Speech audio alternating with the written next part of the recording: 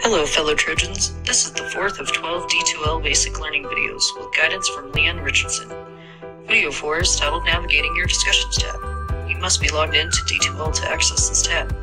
This tab is a breakdown of the discussions linked to the course discussion thread. Some courses require you post a discussion each week for individual topics. Now, it is time to dive into D2L Basics, Navigating Your Discussion tab. That's course content. Let's go to discussions. Under discussion, it shows the different discussions that your teacher has.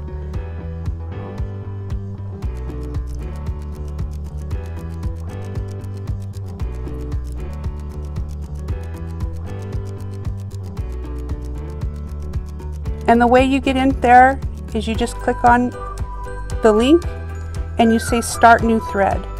By starting a new thread, you can do an introduction and you can say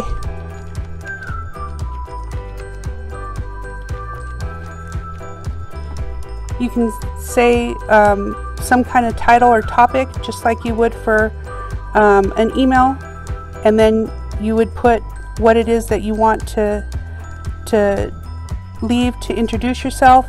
This is an introduction topic.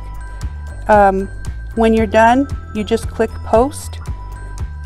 If you have an attachment like a picture or something that you want to share with your introduction, you would add an attachment.